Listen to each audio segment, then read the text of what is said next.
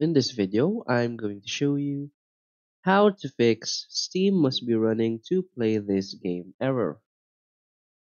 So please watch the video until the end and follow this tutorial step by step to avoid making mistakes. So let's get started.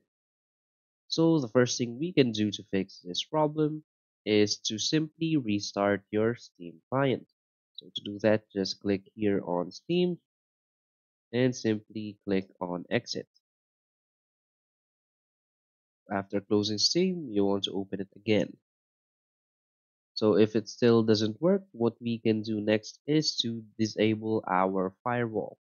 So just search in the search bar firewall. So just simply click on firewall and network protection. Now from here, click on your public network and simply disable the Microsoft Defender firewall.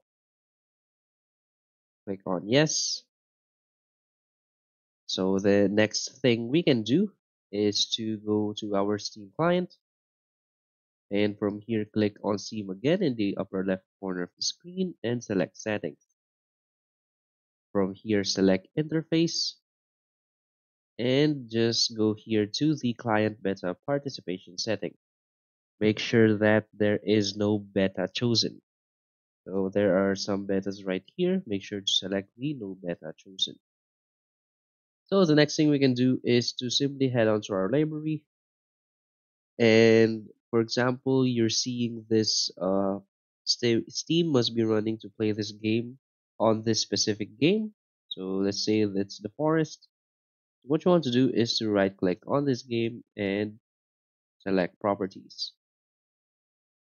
From here, go to installed files and simply click on verify integrity of game files.